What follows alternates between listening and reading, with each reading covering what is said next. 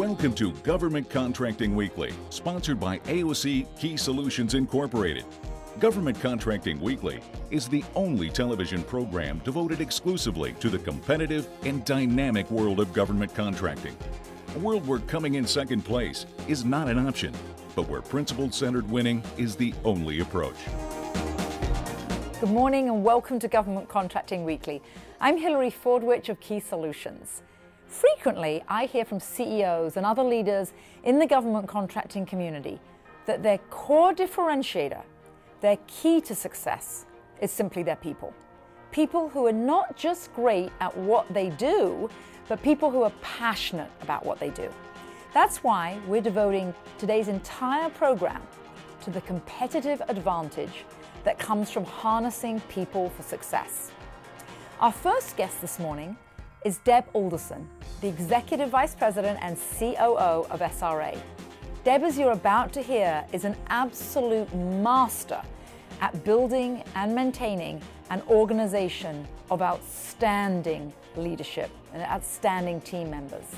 After Deb, you'll meet Bill Kaplan, the founder of Working Knowledge. As always, there's a lot to cover, so let's get right to it.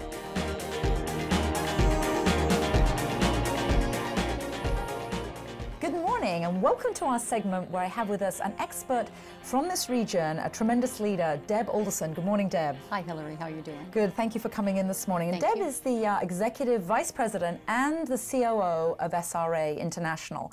And she has an extensive background. Actually, most of her background is in government contracting. You had actually kind of an interesting start many years ago. Yes, I did, Hilary. I was a GS4 clerk typist who couldn't type. So have any of you done that? I mean, I think that's fascinating. But it's a good job she couldn't type because she went on to be a very senior executive. But tell us a little bit about your background and what it is you brought to SRA and why you're at SRA. Well, thank you, Hilary, again for having me today. Well, I've been in government service for, let's say, 25 plus years. I don't want to hit the 30 mark, but I'm pretty darn close. I did get into this business out of necessity, basically. I started as a GS4 clerk typist after graduate school, couldn't find a job, was married, still married for 33 years. Congratulations. Thank you very much. Yeah. Two wonderful sons, 28 and 23, so they're rocking. But I needed a job, so I entered government service, and from there started my network, which again is something I'm sure you realize, Hilary, from talking to a lot of the guests that you do. Your network's critical in this business. Yes. So from there, got into defense contracting and found that I just had this passion for it. I had never been in the service. No one in my family had ever been in the service. So this was a way that I could actually serve. Yeah. And you wanted to serve. You have a good commitment to this country. Exactly. And when you look at the leaders you're working for and the risks that they take, it just created this passion for me that I wanted to continue to support the mission.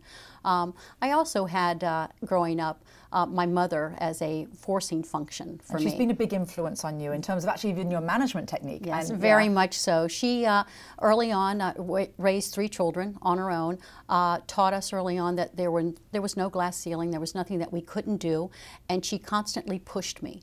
But while she pushed me to succeed and be successful in whatever I did, she kept reminding me of the value of people and to always remember where you came from and to make sure that you treated people like you wanted to be treated. And that's tremendous. That's a huge, huge differentiator too. Exactly, Hilary, and I've taken that with me throughout my career. It's wonderful.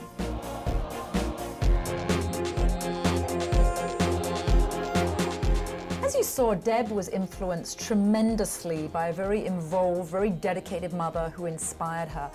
And one of the things her mother always had an emphasis about was people and the people around her. And Deb's actually taken this into her modus operandi, her mantra, her vision, her mission at SRA in terms of employee engagement. Yes. So maybe you could describe to our audience what that is, what you were imparted with when you were younger and what it means. Right. Thank you, Hilary.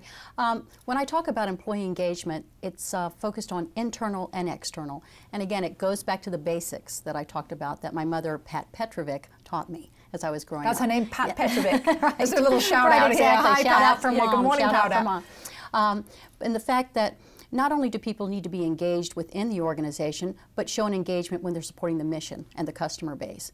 So you need to spend a lot of time with people to, again, make sure that you have an open communication inside the organization, make sure that they understand the strategy of the organization, but most importantly, make sure they understand the role that they play within the growth of the organization. To make them feel an important, integral part, exactly. like they matter. Exactly, Yeah. and help them understand that their success is directly related to the company's success. And that's one thing we really focus on at SRA.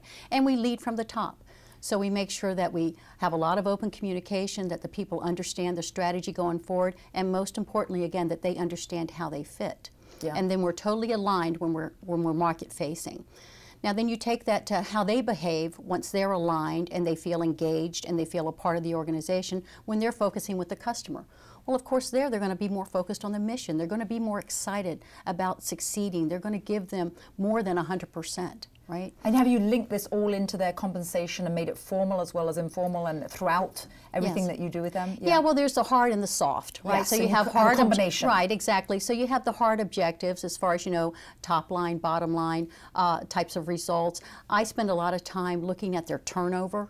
You know, when I'm looking at the management structure, because that's a true sign to me that are they really engaging with their team? Right? What is it? In America, was it 7% of Americans leave just for financial remuneration? All the rest is due to lack of challenges. Exactly. Yeah, that's the number one related issue. to their management, Yes. and that's directly Yes. related to their management. So I spend a lot of time with the first line supervisors, making sure that they understand the importance of engagement going forward. So you do have the hard metrics, as we talked about, that you might have in their performance reviews, but there's the more softer skills that you need to spend equal amount of time on. So leadership training, management training, again, leading from the top. We have all employee calls. Anytime we're going to have a change in the company, we spend a lot of time getting people comfortable with that change, so it doesn't impact their outwardly facing service to the mission, to the customer. Because what is it, you can pay people to work for you, but you can't buy their hearts. It sounds Exactly. like you're getting to the heart of people. Exactly, exactly. And a key part of that, Hillary, too, is making yourself available, right? So you can't lead from emails. Yes, and you're making yourself available as a role model and practicing what you preach. That's Yes. what I hear is on the street from SRA Yes. too. Yes, right. exactly. Yes. It's really important to me to make sure that I am there when people need me. At any level in the organization, I'm really proud to say I'm still mentoring people that I worked with at SAIC, Anion, and Techmatics, so 3 companies back. So she's practicing what she preaches as well. Yes, yes I am. Yes, I am.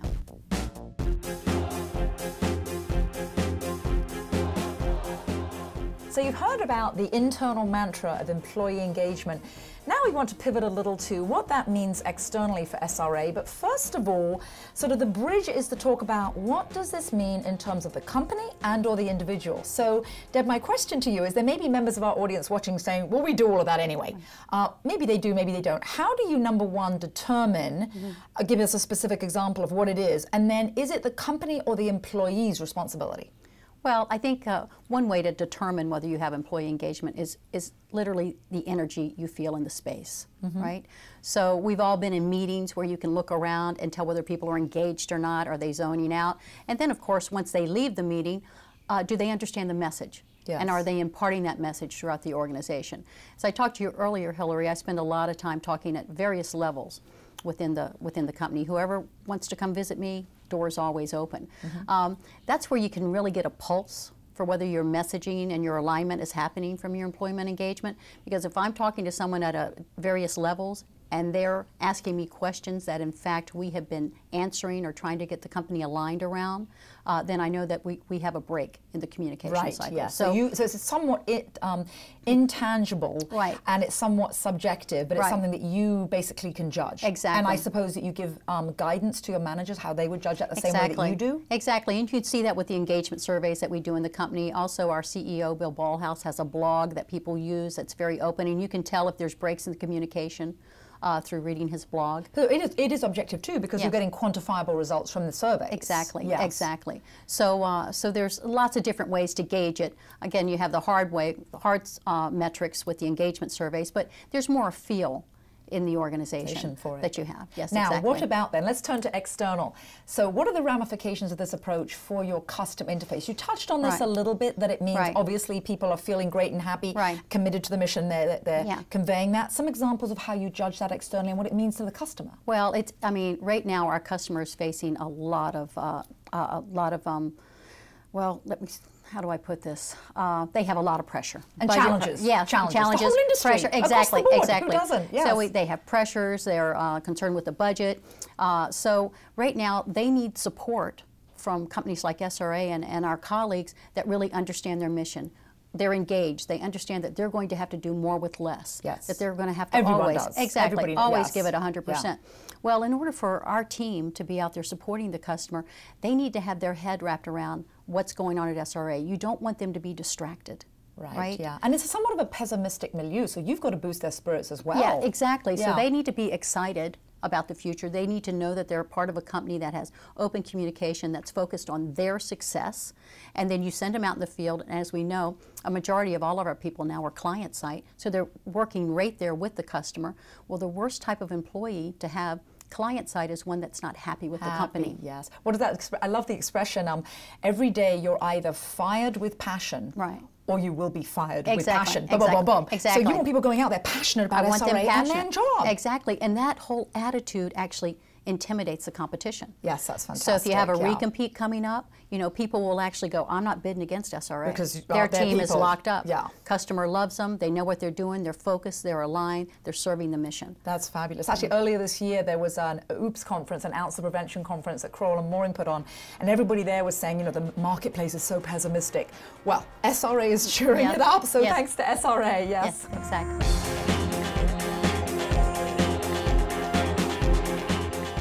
So you heard Deb say, and I do believe there are many government contractors out there that can be kind of scared of SRA. They don't want to bid if SRA is in the mix due to their passion of all of their people.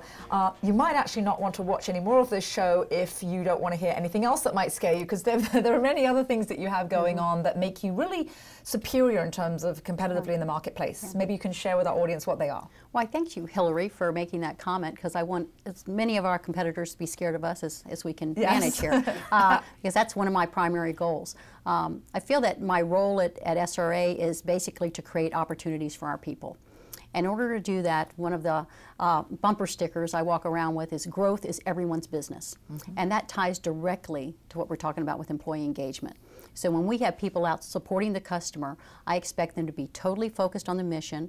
I expect them to be looking for ways to be more efficient. Because that's what your customers really want. Exactly. Yeah, they don't want you to perpetuate SRA there. Exactly, right. Exactly. So we're not the type of company that goes in and says, well, if you need us to do this, it's going to cost that. And you give you 20 more people, and that's 20 more seats for us. No. Exactly. Instead, we're the kind of company that goes in and says, well, you're doing it with 10, we can do it with 8. Yeah. We can help you not just fill your mission, but more cost effectively. Exactly, exactly. And by the reason that we can do this is through the capabilities that we bring to our customers.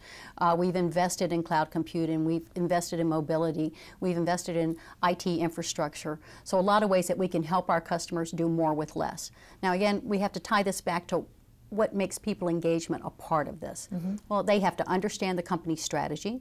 They have to be aligned with our strategy. And going back to a key point that we talked about earlier, they have to understand how their success is tied to the company's success and now tied to the success of the customer. So they don't feel alienated or distant from the brand. They feel like they own it. And exactly. They're part of it. Yes, and when wonderful. they're on site or off site supporting a customer, they're proud to be a part of SRA, and they're very proud to be a part of supporting that customer's mission. Well, speaking that's about your employees, what about teaming partners, and how do you, one, select them, what are you looking for, and how do you make them proud to be a part of SRA too? Is it difficult or easy? You know, we talk to a lot of partners, and I actually started in a small business, so I'm really appreciative of how difficult it is to be a small business with all the larger companies out there and to find your spot. And particularly now, it's getting even tougher for smaller exactly. companies. But now there's a lot more small business prime opportunity, so I'm finding at SRA we're partnering a lot more, whether we're the prime or they're the prime. But when looking for a quality small business sub, again, I want that energy. I want that commitment to the mission. I also want to talk to the leadership of that company about how aligned are they? Yes. I mean, do they actually know where they're going? How happy are their people in what they're doing? And then, that's an unusual question. I bet a lot of companies don't actually even hear that. Yeah, exactly. And you can feel it in the meeting. So I'll meet with the leadership. I'll meet with who they're going to bid on the job, and you can get a feel for not only their knowledge base, but are they excited about what they're doing? Then once we win the job with our partners, they're totally involved in our engagement. So we have all hands meetings supporting that program. They're included in that. That's phenomenal. They feel like part of Team SRA. Yes. And I think that's very, very important. And very different and kind of distinctive, yeah. Thank you, Deb.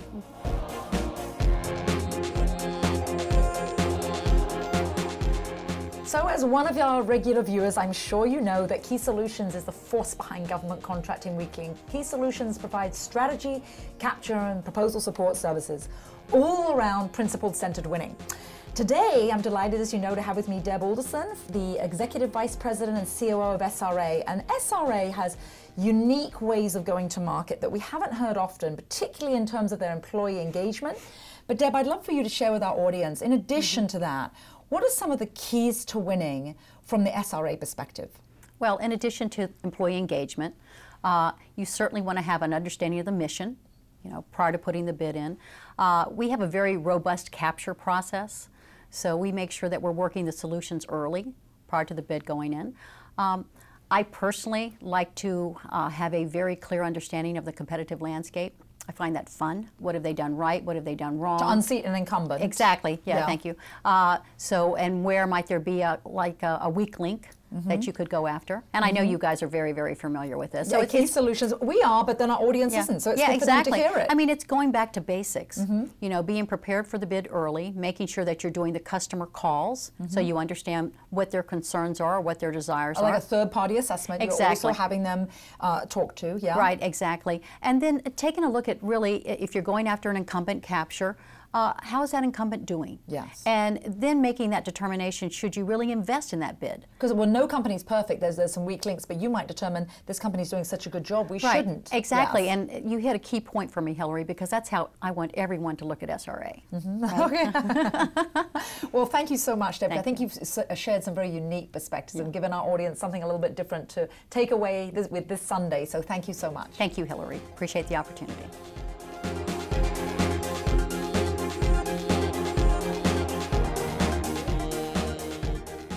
As you've just seen, Deb Alderson is tremendous and has done a superb job of engaging and motivating her team to perform at an exceptionally high level. Now I'd like you to meet Bill Kaplan, the founder of Working Knowledge, who has devoted much of his career to the study of government contracting and the workforce, and has some good advice for us all.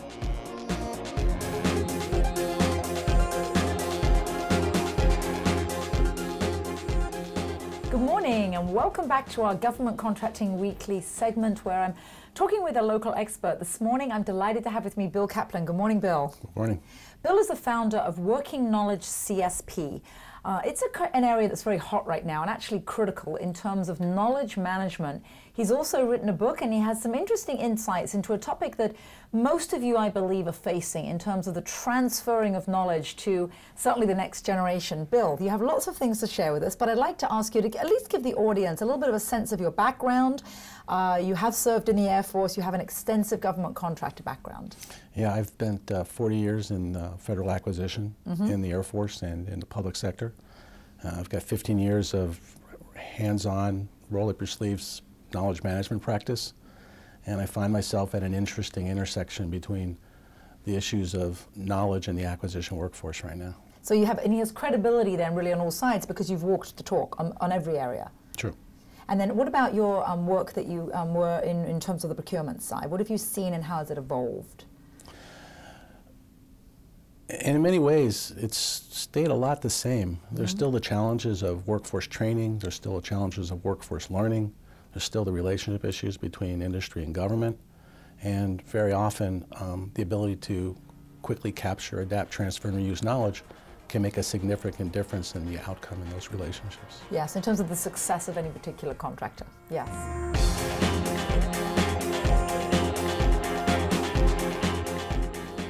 There are different types of knowledge that has to be transferred, and Bill's here this morning to talk with me about a very specific type of knowledge with your firm that you're focusing on.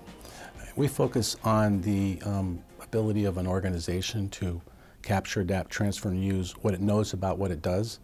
Knowledge management is focused on improving performance at the individual, team, and organization level. And what we know is that organizations that have the ability to leverage both all of the information in their organization and all of the experience, the head knowledge, the things that people know that aren't written down, are much better able to adapt to change, much better able to solve problems, and are much more effectively able to deliver solutions, better solutions, and make better decisions. So is some of this covered in your book? Yes, the book was published in 2010. It's called Losing Your Minds, Which we don't want you to do, but we want you to improve your mind by reading the book, maybe, yes, yeah. Capture, Retaining, and Leveraging Organizational Knowledge. And it's very much a book that describes the challenges in the environment and then provides organizations some how-to on how to deal with the issues of knowledge loss due to workforce turnover. And you've got some very practical tips in there from some case studies. Yes, I do. The bottom line is that organizations have to think strategically about knowledge. The idea that you can wait until people leave your workforce to do exit interviews or start to capture what they know. Too late. It's way too late. Yes. And what the organization needs to understand, whether it's a public sector organization or a private sector organization, is that they have to begin to capture the knowledge of their workforce the moment that someone starts working, so that over a period of time, they're able to evolve a very comprehensive knowledge base so that when people leave, regardless of the discipline or subject matter area, there are other people that are able to step in, leverage what they already have, and leverage what they already know and can learn from other folks. And so you don't lose your mind. This book, Bill's book, Losing Your Mind, it's actually good because while it's really very targeted and does cover government contractors, it's general in nature too. So it has a lot of applicability depending on what kind of firm somebody runs. That's true. Acquisition is an extremely broad, long-term, and very important career field and subject area, but the tenets that are talked about in the book apply to any organization, public or private. And on the commercial side as well as the defense side. Absolutely. Yes.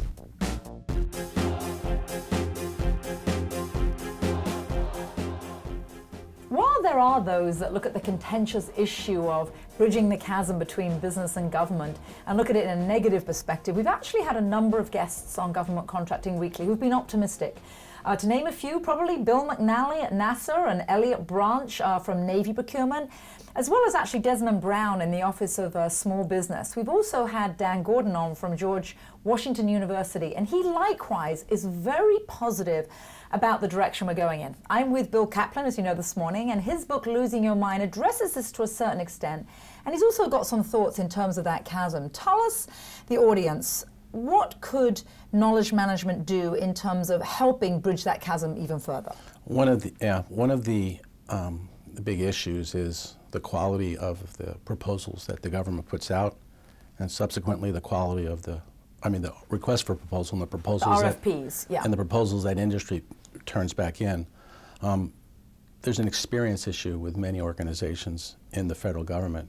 The quality of the RFPs that goes out isn't what it should be, and the proposals coming in can't possibly respond to them if the proposals are written poorly.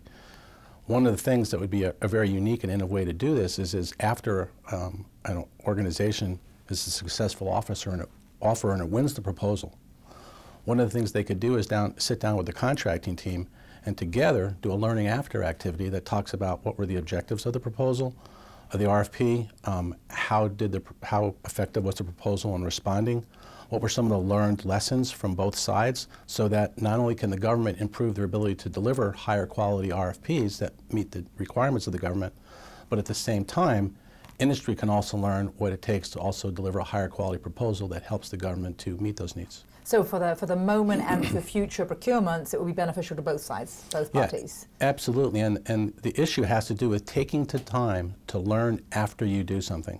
Very often when people complete a project or they complete a proposal, they're done and they move off to the next thing.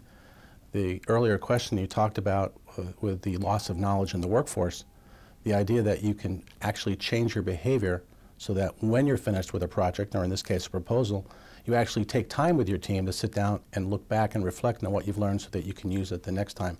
That's how you begin to build a knowledge base that's effective for future That's looking at future precedents and being diagnostic about them. Absolutely. Yeah, and in golf we call that muscle memory.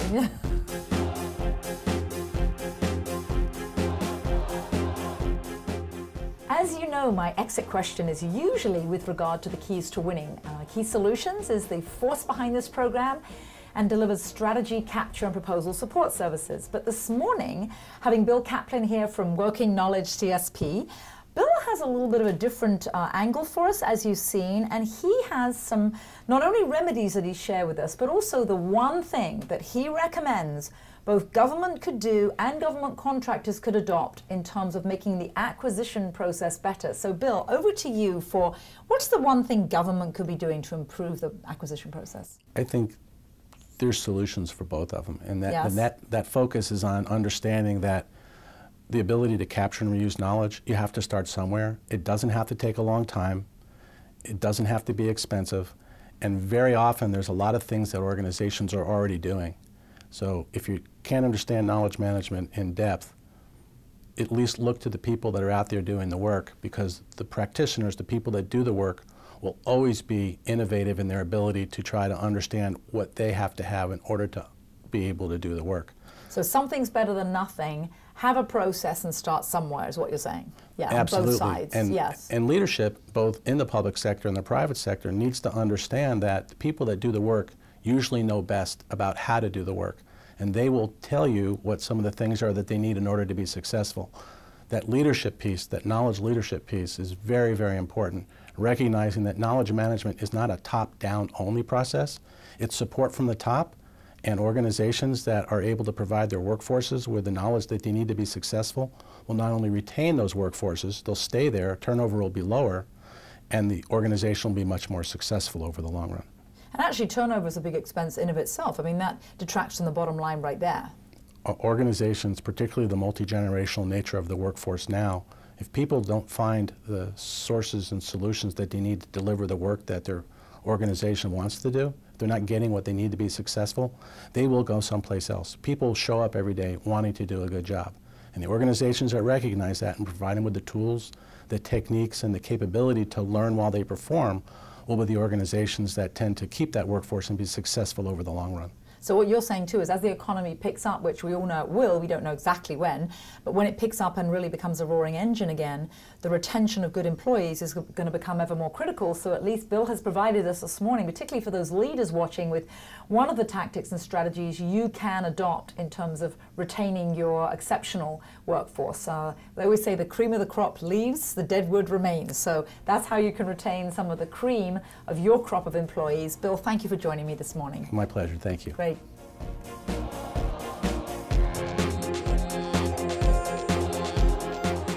I'd like to thank both of our guests this morning, Bill Kaplan of Working Knowledge and Deb Alderson of SRA, for their valuable insights. And of course, I'd like to thank you, our viewers, for making Government Contracting Weekly a regular part of your busy early morning Sunday routine. See you next week.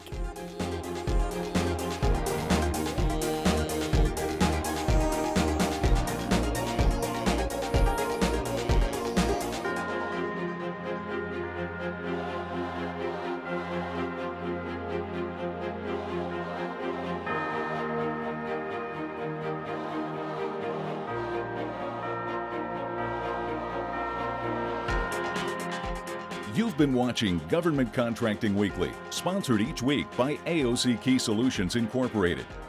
Government Contracting Weekly is the only television program devoted exclusively to the competitive and dynamic world of government contracting. For additional information, comments, questions, or suggestions, please write us at governmentcontractingweekly.com.